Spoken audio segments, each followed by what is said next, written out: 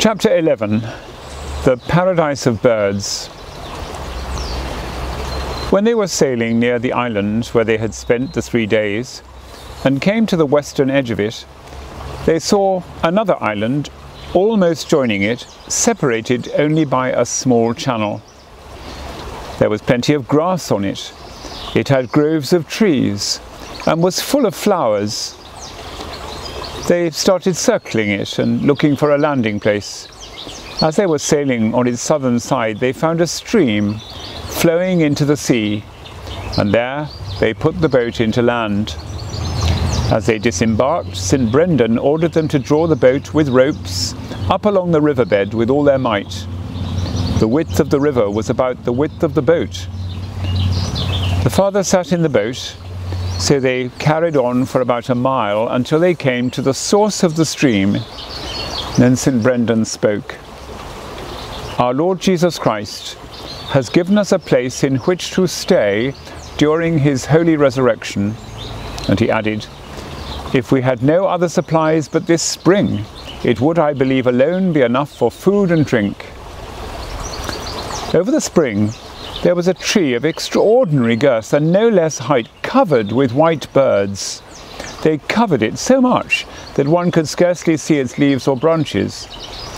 When the man of God saw this, he began to think and ponder within himself what it meant, or what was the reason that such a great multitude of birds could be all collected together.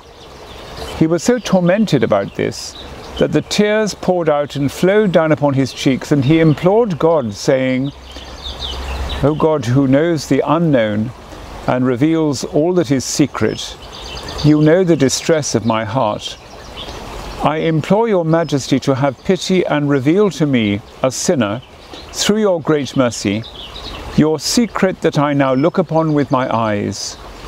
I rely not on what I deserve or my worth, but rather on your boundless pity. When he said this within himself and had taken his seat again, one of the birds flew from the tree, making a noise with her wings like a handbell, and took up position on the side of the boat where the man of God was sitting.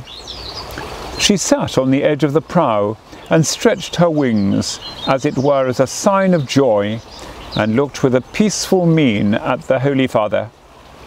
The man of God immediately concluded that God had listened to his plea, and he spoke to the bird. If you are God's messenger, tell me where these birds come from, or for what reason they are congregated here. She replied immediately, we survived from the great destruction of the ancient enemy, but we were not associated with them through any sin of ours. When we were created, Lucifer's fall and that of his followers brought about our destruction also. But our God is just and true. In his great judgment he sent us here. We endure no sufferings.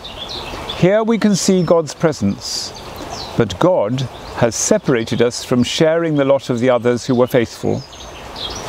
We wander through various regions of the air and the firmament and the earth, just like the other spirits that travel on their missions.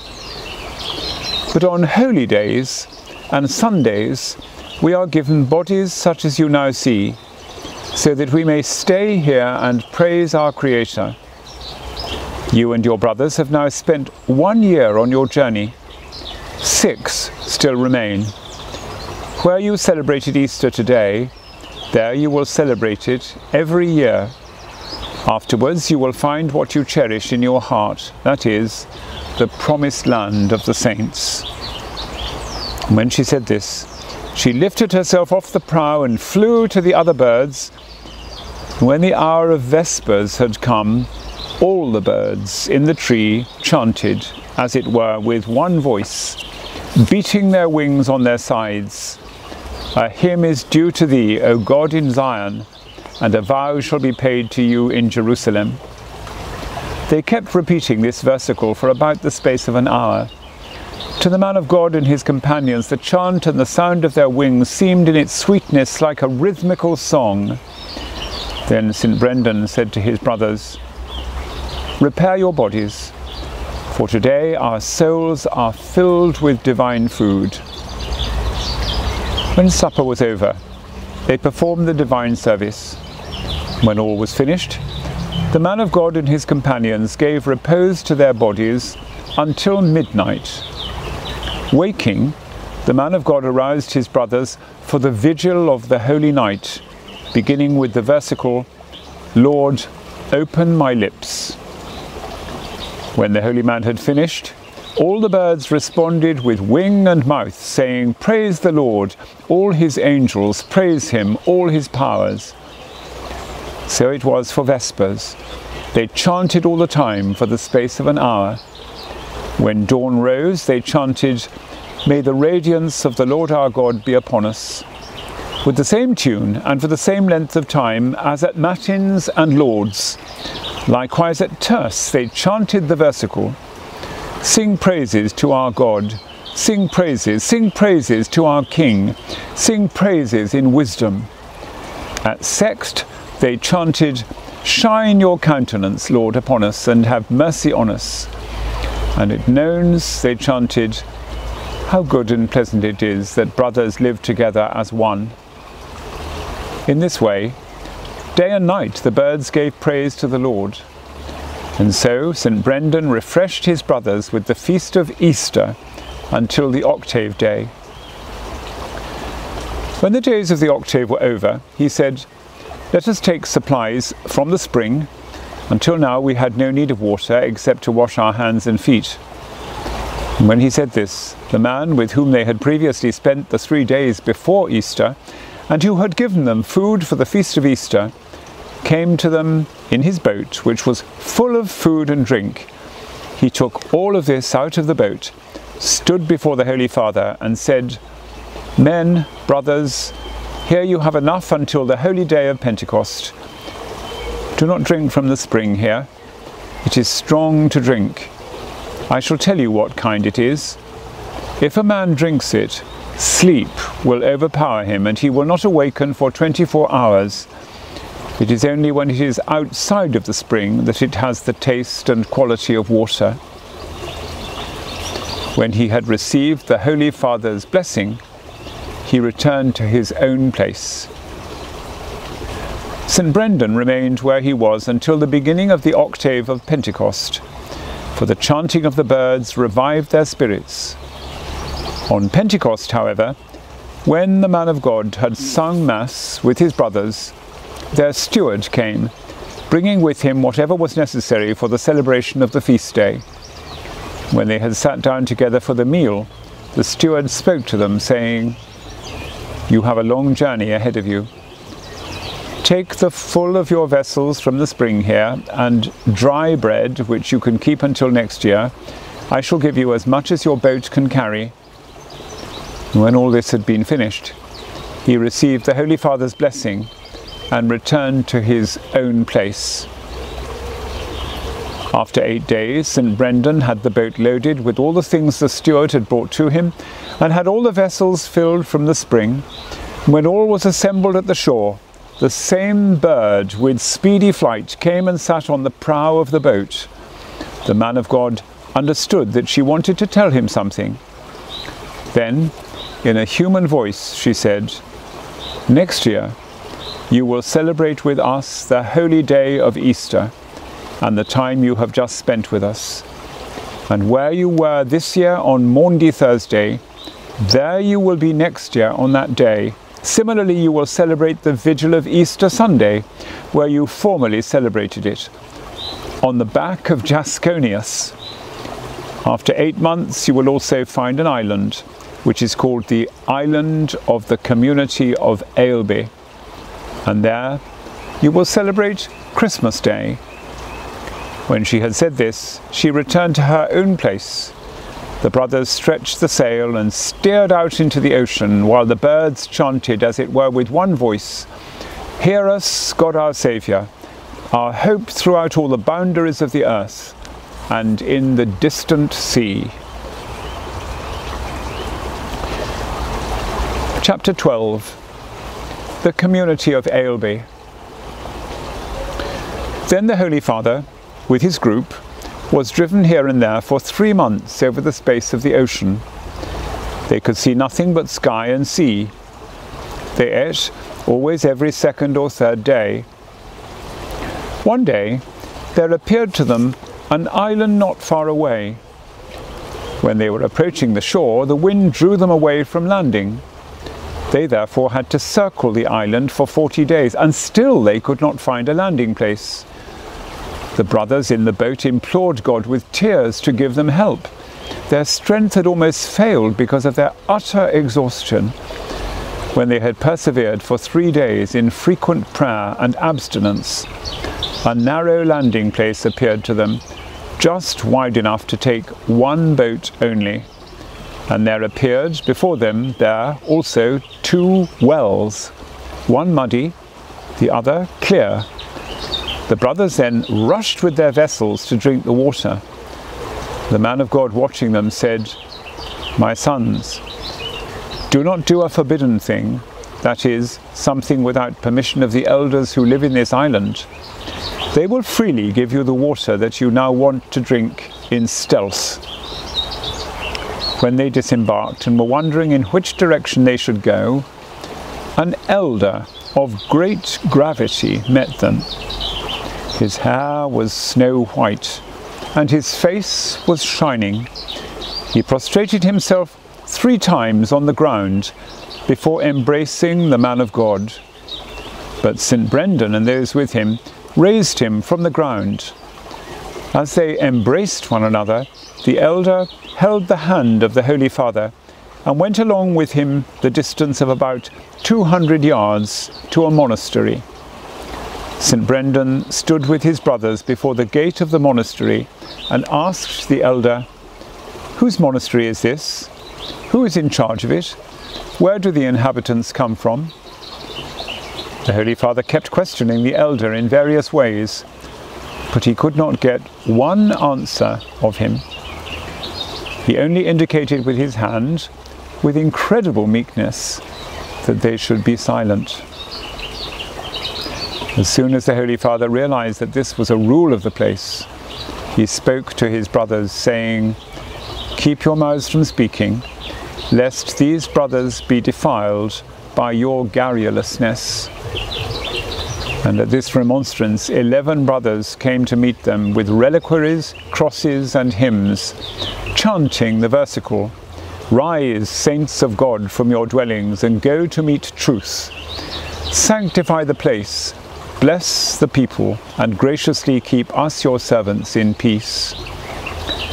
When the versicle was finished, the father of the monastery embraced St. Brendan and his companions in order. In the same way, his community embraced the companions of the holy man. When they had exchanged the kiss of peace, they led them to the monastery, as the custom is in Western parts, to conduct brothers in this way with prayers. Afterwards, the abbot of the monastery, with his monks, washed the feet of the guests and chanted the antiphon, "A new commandment." When this was done, the abbot led them in great silence to the refectory. A signal was sounded, hands were washed, and then the abbot made them sit down.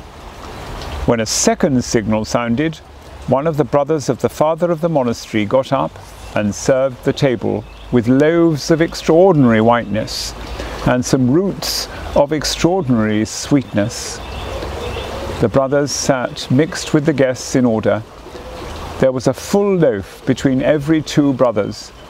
The same server, on the sounding of the signal, gave the brothers drink.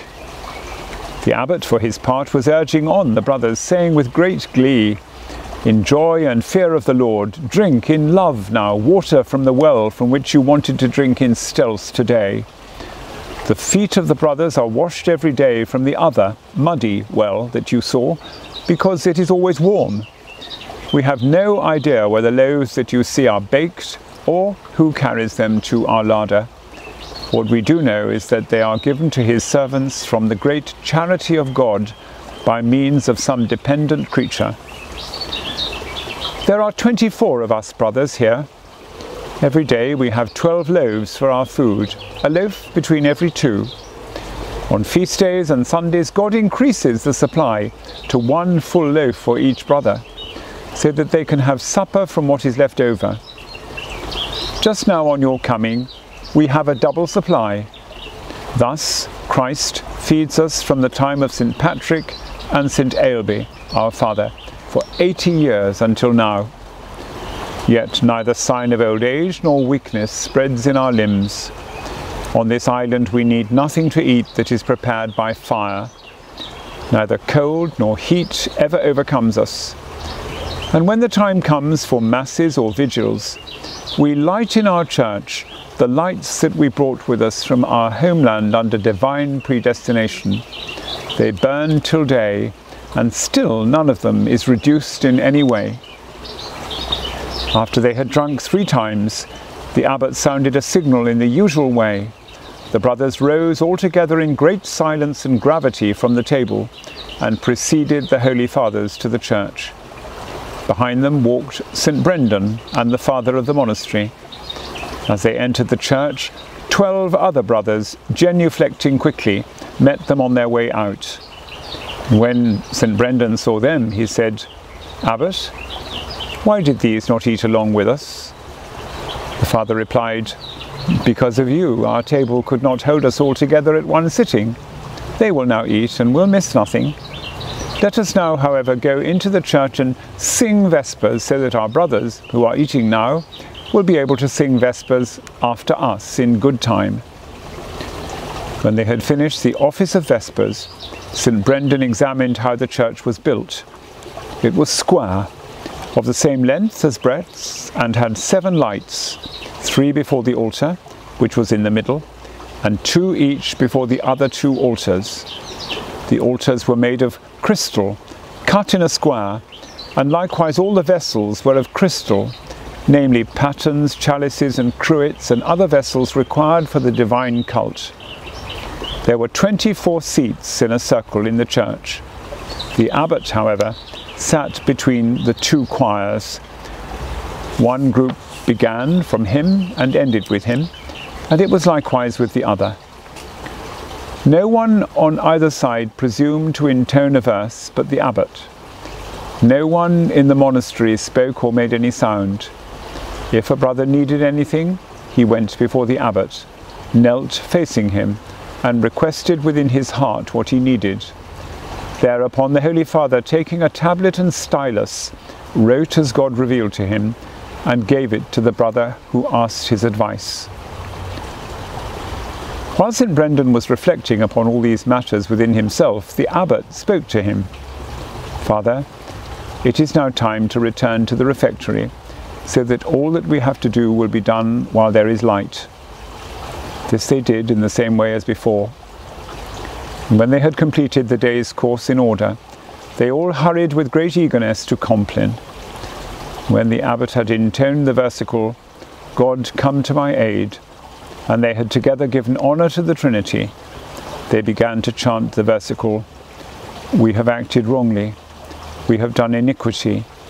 You, Lord, who are our faithful Father, spare us. I shall sleep in peace, therefore, and shall take my rest. For you, Lord, have placed me singularly in hope." After that they chanted the office of the hour. And when the order of psalms had been completed, all went out of the church, the brothers bringing their guests, each to his cell with them. But the abbot and St. Brendan remained seated in the church to wait for the coming of the light. St. Brendan questioned the Holy Father on their silence and their community life. How could human flesh endure such a life? The Father replied with great reverence and humility, "Abbot, I confess before my Christ, it is 80 years since we came to this island. We have heard no human voice except when singing praise to God. Among the 24 of us, no voice is raised except by way of a signal given by a finger or the eyes, and that only by the elders. None of us has suffered ill in the flesh or from the spirits that infest the human race since we came here." St. Brendan said, "May we stay here now, or not?" He replied, "You may not, because it is not the will of God." "Why do you ask me, Father? Has not God revealed to you before you came here to us what you must do? You must return to your own place with 14 of your brothers. There God has prepared your burial place. Of the 2 remaining brothers, one will stay abroad in the island of the anchorites, and the other will be condemned by a shameful death to hell." While they were thus conversing, a fiery arrow sped through a window before their very eyes and lit all the lamps that were placed before the altars. Then the arrow immediately sped out again, but a bright light was left in the lamps. St. Brendan again asked, "Who will quench the lights in the morning?" The Holy Father replied, "Come and see the secret of it. You can see the tapers burning in the centre of the bowls. Nothing of them actually burns away so that they might get smaller or reduced in size, nor is there any deposit left in the morning. The light is spiritual." St. Brendan asked, "How can an incorporeal light burn corporeally in a corporeal creature?" The elder replied, "Have you not read of the bush burning at Mount Sinai? Yet that bush was unaffected by the fire." They kept vigil the whole night until morning.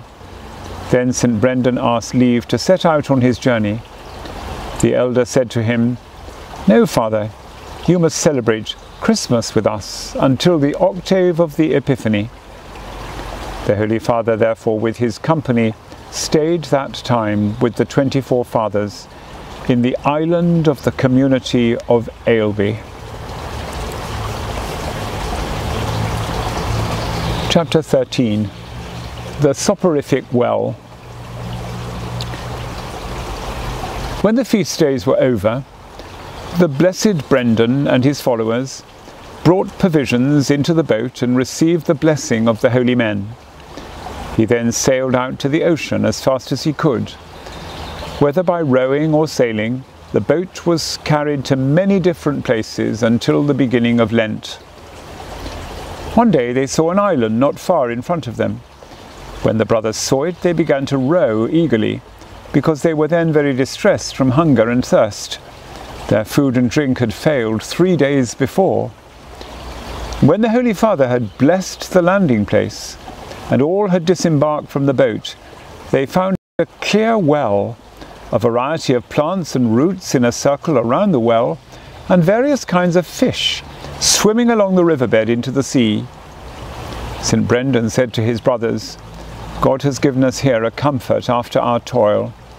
Gather the plants and roots which the Lord has prepared for his servants." So they did. When they poured out the water to drink it, however, the man of God said to them, "Brothers, take care that you do not use too much of these waters, lest they lie heavily upon your bodies." The brothers interpreted the prescription of the man of God in different ways. Some of them drank 1 cup, others 2, and the rest 3. The last were overcome by a sleep of 3 days and 3 nights, the remainder by a sleep of a day and a night. But the Holy Father prayed unceasingly to God for his brothers, because through their ignorance such a danger had come upon them. When the 3 days' sleeping were up, the Holy Father spoke to his companions, "Brothers, let us flee from this threat to our lives, lest something worse happen to us. The Lord gave us sustenance, but you did yourself damage with it. Leave this island, then, taking provisions from the fish, and prepare what you need for a meal every 3rd day up to Maundy Thursday. Likewise for the water, a single cup for each brother each day, and equally for the roots." When they had loaded the boat with all that the man of God had ordered, they set sail and made out to sea in a northerly direction. Chapter 14. The Coagulated Sea. After 3 days and 3 nights, the wind dropped, and the sea coagulated, as it were. It was so smooth. The Holy Father said, "Ship the oars and loosen the sail. Wherever God wants to direct the boat, let him direct it." The boat therefore was carried around for 20 days. Afterwards God raised a wind favourable to them again from west to east. They then set sail out to sea and sped on. They ate always every third day. Chapter 15. The Island of Sheep, Jasconius, and the Paradise of Birds again. One day, an island that looked like a cloud appeared to them a long distance away. St. Brendan said, "My sons, do you recognize that island?" They said, "No, not at all." He said, "I recognize it. That is the island where we were last year on Maundy Thursday. That is where our good steward lives." The brothers began to row for joy as fast as their strength could support. When the man of God saw this, he said, "Children, do not tire your limbs foolishly. Is not the all-powerful God the pilot and sailor of our boat? Leave it to him. He himself guides our journey just as he wills." When they came near that island, the same steward came to meet them in a boat and led them to the landing place where they had disembarked the previous year. He praised God and embraced the feet of every one of them, beginning from the Holy Father right down to the last, saying, "God is wonderful in his saints. The God of Israel will himself give valor and strength to his people. Blessed be God." When the versicle was over and everything had been taken from the boat, the steward pitched a tent and made ready a bath, for it was Maundy Thursday, clothed all the brothers with new garments, served them for 3 days. The brothers, for their part, celebrated the Passion of the Lord with great attention until Holy Saturday. When the services for Holy Saturday were completed, spiritual victims sacrificed and supper taken, the steward said to St. Brendan and those that were with him, "Go and embark in the boat so that you may celebrate the vigil of the Holy Sunday of the Resurrection, where you celebrated it last year, and celebrate the Sunday itself until midday in the same way. Afterwards, steer for the island which is called the Paradise of Birds, where you were last year from Easter until the octave of Pentecost, and bring with you all the food and drink that are necessary. I shall come to see you on the Sunday after Easter." So they did. The steward loaded the boat with loaves and drink and flesh and other good things, as much as it could take. St. Brendan gave a blessing and embarked. They set sail immediately for the other island. When they came near the spot where they should disembark from the boat, they saw the pot which they had left behind the year before. Then St. Brendan, disembarking from the boat with his brothers, chanted the hymn of the 3 children right to the end. And when the hymn was finished, the man of God warned his brothers, saying, "My sons, watch and pray that you do not enter into temptation. Reflect on how God has subjected the savage beast under us without any inconvenience to us." The brothers therefore spent the vigil scattered over the island until matins. From then until about 9 o'clock, each of the priests offered Mass. Then the Blessed Brendan sacrificed the spotless lamb to God and said to his brothers, "Last year I celebrated the resurrection of the Lord here. I wish to do the same this year." They then set out for the Island of the Birds.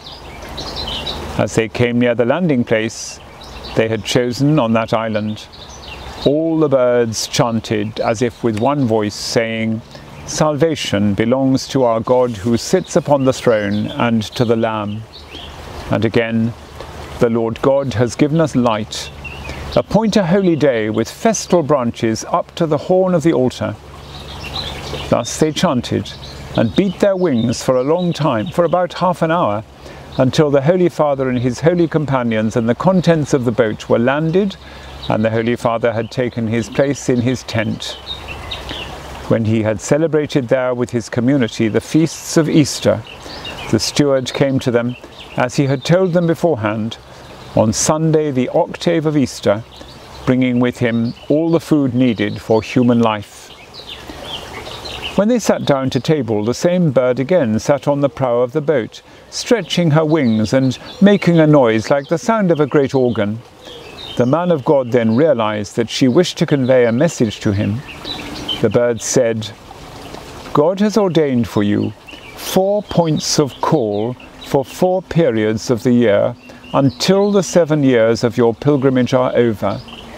Namely, on Maundy Thursday, with your steward who is present every year. Easter, you will celebrate on the back of the whale.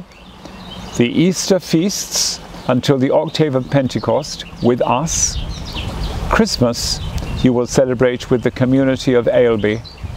Then after 7 years and great and varied trials, you will find the promised land of the saints that you seek. There you will live for 40 days, and afterwards God will bring you back to the land of your birth." When the Holy Father heard this, he prostrated himself on the ground with his brothers, giving thanks and praise to his Creator. When the venerable elder had finished this, the bird returned to her own place. When they had finished eating, the steward said, "With God's help, I shall return to you with your provisions on the feast of the coming of the Holy Spirit upon the Apostles." Having received the blessing of the Holy Father, and all that were with him, he returned to his own place. The venerable Father remained there the number of days indicated. When the feast days were over, St. Brendan ordered his brothers to prepare to sail and fill the vessels from the well. They brought the boat to the sea, while the steward came with his own boat laden with food for the brothers. When he had placed all in the boat of the holy man, he embraced all of them, and then returned where he had come from. Chapter 16. The Devouring Beast. The Venerable Father and his companions sailed out into the ocean, and their boat was carried along for 40 days. One day there appeared to them a beast of immense size, following them at a distance. He spouted foam from his nostrils, ploughed through the waves at a great speed, as if he were about to devour them. When the brothers saw this, they called upon the Lord, saying, "Deliver us, Lord, so that that beast does not devour us." St. Brendan comforted them, saying, "Do not be afraid. You have little faith. God, who always defends us, will deliver us from the mouth of this beast and from other dangers." As the beast came near them, he caused waves of extraordinary height to go before him, right up to the boat, so that the brothers were more and more afraid. The venerable elder also raised his hands to heaven and said, "Lord, deliver your servants as you delivered David from the hand of Goliath the giant. Lord, deliver us as you delivered Jonas from the belly of the whale." After these 3 pleas, asking for deliverance, a mighty monster passed near them from the west, going to encounter the beast. He immediately attacked him, emitting fire from his mouth. The elder spoke to his brothers, "Look, my sons, at the great deeds of our Saviour. See how the beasts obey their Creator. Wait presently for the outcome of this affair. This battle will do us no damage. It will redound to the glory of God." When he had said this, the wretched beast that pursued the servants of Christ was cut into 3 pieces before their eyes. The other returned after his victory to where he had come from.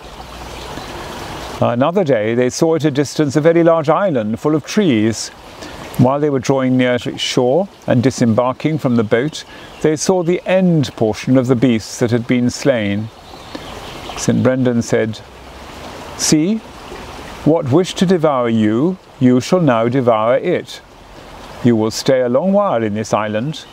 Take your boat, therefore, out of the water high up on the land, and look for a place in the wood where your tent can stand." The Holy Father himself determined the spot where they were to stay. When they had carried out the order of the man of God and had put all the utensils in the tent, St. Brendan said to his brothers, "Take your provisions from that beast, enough for 3 months, for tonight its flesh will be devoured by beasts."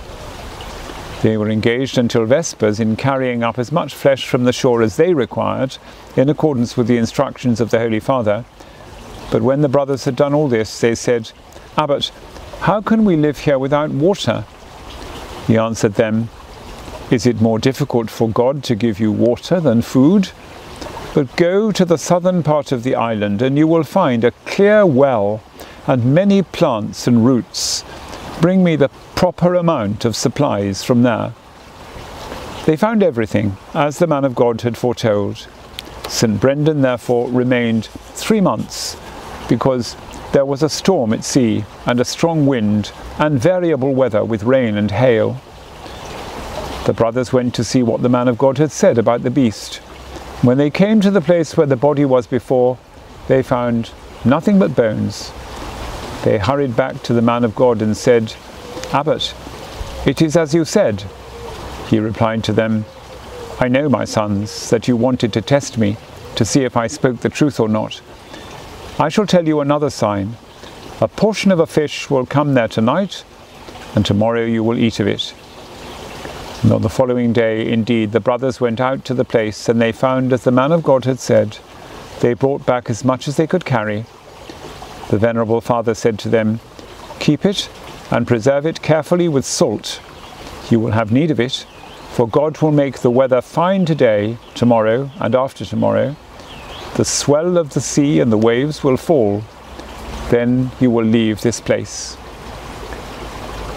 When these days were over, St. Brendan ordered his brothers to load the boat, to fill the containers and other vessels, and collect plants and roots for his own use. For the father, from the time of his ordination to the priesthood, tasted nothing in which the spirit of life drew support from flesh. When all was loaded into the boat, they raised the sail and set off in a northerly direction. Chapter 17. The Island of the Three Choirs, or Anchorites. A latecomer stays. One day, they saw an island a long distance away from them. St. Brendan said, "Do you see that island?" They replied, "We do." He said to them, 3 choirs of people are in that island, one of boys, another of youths, a third of elders, and one of your brothers will remain on pilgrimage there." The brothers asked him which of them it was. As they were preoccupied with the thought, and he saw that they were sad, he said, "There is the brother who will remain here." The brother indicated was one of the 3 who had followed after St. Brendan from his monastery. When they were embarking in the boat in their fatherland, he had spoken of their future. They approached the island until the boat put in at the shore. The island was extraordinarily flat, so much so that it seemed to them to be level with the sea. It had no trees or anything that would move with the wind. It was very spacious and covered with white and purple fruit. There they saw the 3 choirs, as the man of God had foretold. The space between one choir and another was about the throw of a stone from a sling. They moved continuously here and there, one choir, however, at a time, standing in one place and chanting, "The saints will go from strength to strength, and they will see the God of gods in Zion." While one choir finished this versicle, another choir stood and began to chant the same song, and this they did without any intermission. The first choir was made up of boys in white garments, the second choir was clothed in blue garments, the third in purple dalmatics. It was 10 o'clock when they put in at the landing place on the island. When midday came, all the choirs began to chant together, singing, "May God be merciful to us," to the end of the psalm, and "Be pleased, O God, to deliver me," and likewise the third of the psalms for sext, "I kept my faith," and the prayer for mercy, as above. Likewise at 3 o'clock they chanted another 3 psalms, "Out of the depths," and "Behold how good," and praise the Lord, O Jerusalem.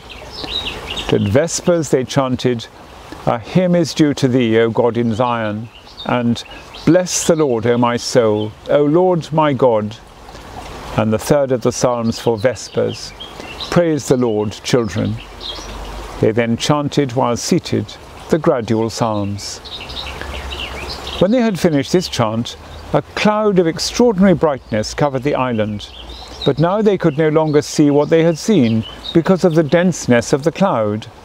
Nevertheless, they continued to hear the voices of those singing their ordinary chant without interruption until matins. Then the choirs began to chant, singing, praise the Lord from the heavens, then sing to the Lord.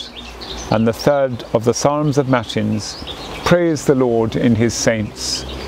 After that they chanted 12 psalms in the order of the Psalter.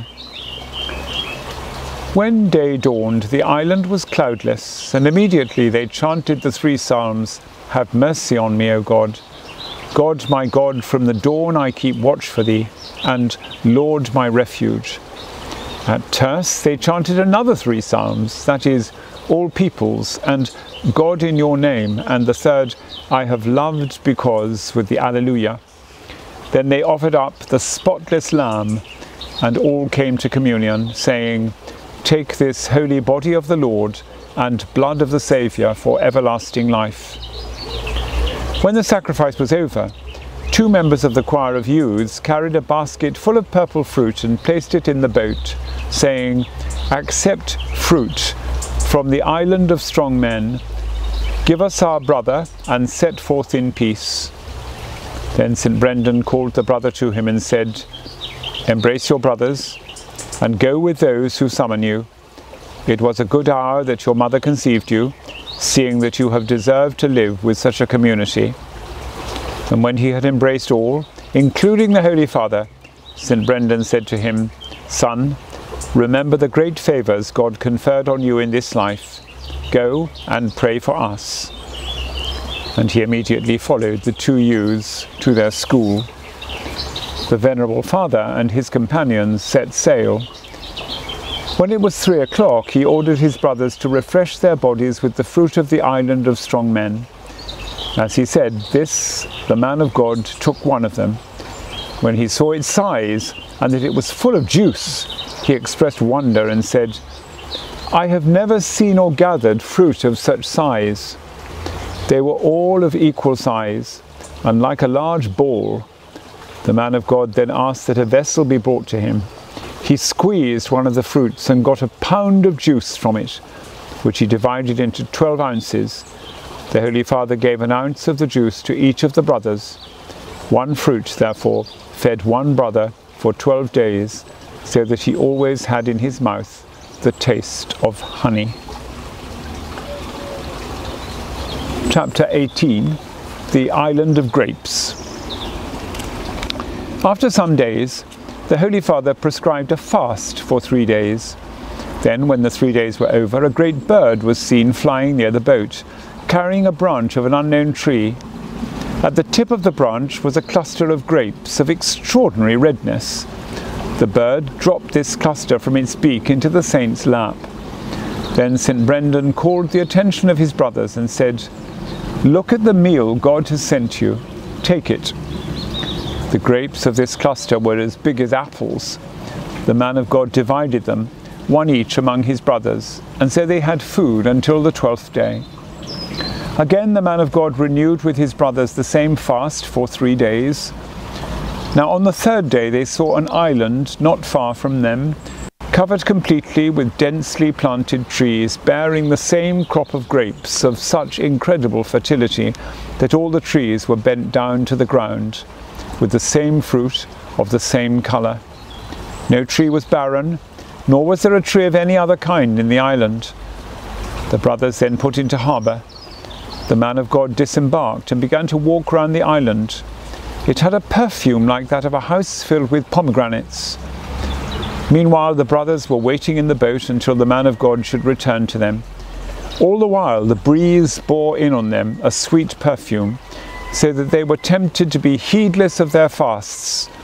The Venerable Father found 6 copious wells full of flourishing plants and roots of many kinds. He then returned to his brothers, carrying with him some of the first fruits of the island, and said to them, "Disembark, pitch your tent, and refresh yourselves with the good fruits of this land that the Lord has shown us." And so for 40 days they fed on the grapes and on the plants and roots of the wells. But at the end of that time they embarked, bringing with them as much of the fruits as their boats could carry. Chapter 19. The Griffin. When they had gone on board, the boat's sail was hoisted to steer where the wind directed. After they had sailed, the bird called the Griffin appeared to them, flying from far away towards them. When his brothers saw it, they started saying to the Holy Father, "That beast has come to devour us." The man of God said to them, "Do not be afraid. God is our helper. He will defend us on this occasion too." The bird stretched her talons to seize the servants of God. Just then, suddenly, the bird which on the earlier occasion brought them the branch with the fruits flew swiftly up to the griffin, which immediately made to devour her. But that bird defended herself until she overcame and tore out the eyes of the griffin. The griffin then flew high up into the sky, so that the brothers could scarcely see her. But her killer pursued her until she killed her, for the griffin's body fell into the sea near the boat before the eyes of the brothers. The other bird returned to her own place. Chapter 20. The community of Ailbe again. Not many days afterwards, St. Brendan and his sailors caught sight of the island of the community of Ailbe. There he celebrated Christmas with his brothers, and when the feast days were over, the Venerable Father received the blessing of the abbot and his community, and then sailed round the ocean for a long time, except for the feast mentioned, that is Easter and Christmas, for during them he rested in the place mentioned.